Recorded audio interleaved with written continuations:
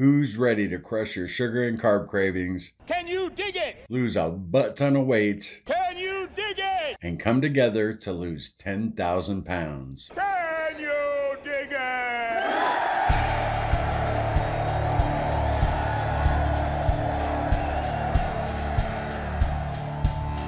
Hey everybody, welcome back to Carnivore Quest. Larry here.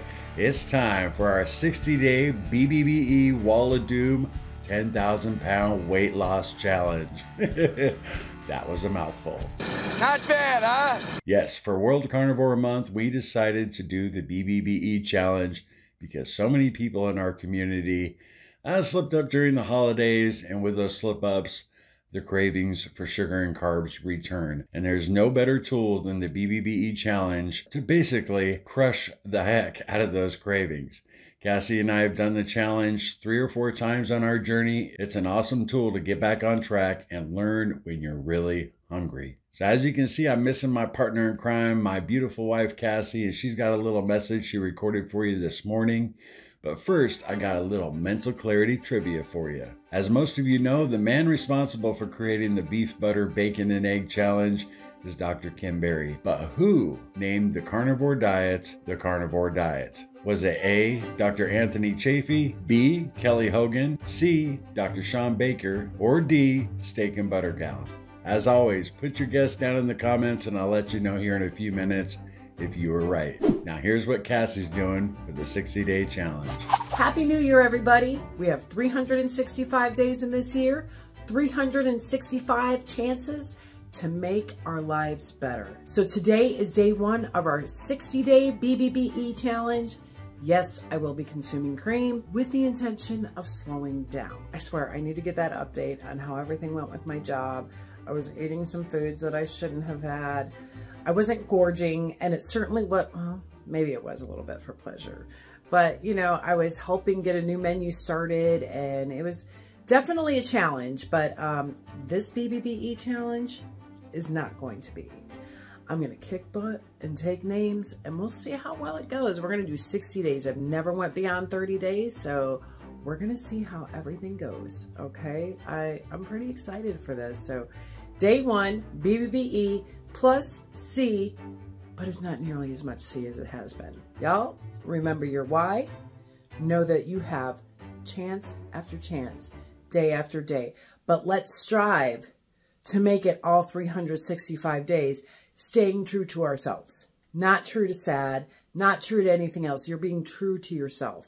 And today starts our 60-day challenge, and it is what I like to call the Great Reset. This is going to knock out those cravings, and it's going to keep you on track. And if you have a slip up, it's definitely going to help you get right back on track. At least that's the experience I had when I first did the BBB challenge. So cheers to 2024. Let's rock this challenge. Best of luck to y'all. Love you. So as you can see, Cassie's going to do beef, butter, bacon, and eggs, salt only, and she's still going to enjoy cream in her coffee.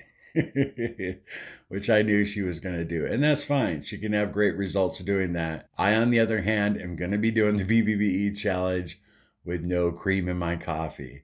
And, you know, it's going to be challenging, but I'll have an easier time than she would. And I want to show her it's possible. Plus, I want to see, you know, what my results are after 60 days of not consuming any dairy, period. That's impossible! You know, that cream hangs around. We've always had a hard time giving it up. But with the winter months, you know, it's still cold out. I can handle black coffee, so we'll see what happens. Now, for those of you who are new to the BBB&E challenge, you've never done it, it's beef, butter, bacon, and eggs. Now, beef includes all ruminant animals. Deer, elk, moose, I mean, there's a bunch of them. Look up, you know, ruminant animals, and you can consume any of those, and you can have any organs from those animals, you know, heart, if it's your thing, tongue, liver, and then of course there's bacon, and you can also have pork belly. So a lot of people ask, well, can I have pork chops? You know, in the BBB challenge, it comes from the same animal. The reason Dr. Berry made it bacon was because it's got a 1-to-1 fat to protein ratio. And I highly recommend you stick to that, but if you want to enjoy a pork chop, you go right ahead. And then there's butter. That's pretty self-explanatory. You can eat as much butter as you want, and eggs. Eggs are affordable, eggs are healthy for you, and all 4 of these foods you can consume as much as you want until you're comfortably stuffed, as Dr. Barry says. When we first start the BBB challenge, we're usually eating 2 meals a day. If you're starting carnivore for the very first time, it's going to be a rough haul to try the BBB&E challenge. I'm not going to lie. The first time we ever attempted it, we had been on the carnivore diet for almost 60 days, and then we, restricted down to the BBB&E challenge, and it was tough. And Cassie and I remember looking at each other like, I don't know, we could do this from, the very beginning. But if you want to try it, give it a shot. I definitely encourage you to. But if you find yourself having trouble sticking to it, there's nothing wrong with adding in some chicken or some fish. And that's the thing about our challenge. And I want to make this very clear. You don't have to do beef, butter, bacon, and eggs only to participate in the weight loss portion of our challenge. We just finished up our 6-week holiday weight loss challenge. So Cassie and I had just weighed in. I weighed in at 254 pounds and Cassie weighed in at 201. So that's our starting weight on New Year's Day. You guys, if you want, put your starting weight in the comments of this video. Some people don't feel comfortable doing that, but as long as you keep track of your weight loss for the next 60 days, at the end, as always, we'll put out a video and everybody will report their weight loss and we will tally it up. Now, 10,000 pounds, it sounds pretty ambitious, right? Last year in April, we lost almost 8,000 pounds as a community in 30 days. So I figure, why not go for 10,000? If we don't hit the mark, it's not the end of the world. Anything is a victory. If we lost 2,000 pounds as a community, thumbs up for that, right? But let's see if we can do it. 10,000 pounds. We're going to need a lot of participation to hit that mark. So share this challenge with your friends and family. We don't ask you to do that very often, but since our goal is so high this year, it'd be cool if, you spread the word a little bit and see how many people we can have join us. As far as beverages go on the challenge, there's not a lot of options. Of course, there's water, sparkling water, tea, coffee. You can use a little cream if you're going to go with Cassie, or you can go black if you're like me. During the day, Cassie and I will be using raw, unflavored electrolytes from Elements. And I am going to still enjoy my carnivore hot chocolate in the evenings. It's a half a packet of one of the chocolate medleys in a cup of hot water. And I won't be adding cream, but it's still delicious. And it just keeps me away from evening coffee. And man, I've been sleeping so much better. I'm not going to cut it out. And Cassie told me she's going to do the same. And the last aspect of the challenge I want to talk about is the wall of doom. Once you are on the beef, butter, bacon, and egg challenge for about 2 weeks, most people, it's about 2 weeks, you start getting some food aversion. The ground beef's not looking good, ribeye's not looking good, eggs look disgusting, and you just don't want any of the food. Now, when this happens, Cassie and I remember I looked at her, I said, this is like hitting a wall of doom. When it first happened to us, I coined that phrase. But it's not very pleasant, and we just ended up fasting. We just ended up not eating because apparently your body is not hungry if that food's not looking good. And the very first time we did the BBB challenge, Cassie fasted for 3 days. I fasted for 2 before the food absolutely looked delicious again. And if you can get through the wall of doom, if you can survive that, because that's usually when people fall and they give up on the BBB&E challenge. If you can make it through, bust through the wall, I'm telling you, you're going to learn so much about when you're really hungry, when your body's really hungry, and it's really a game changer in your overall carnivore journey.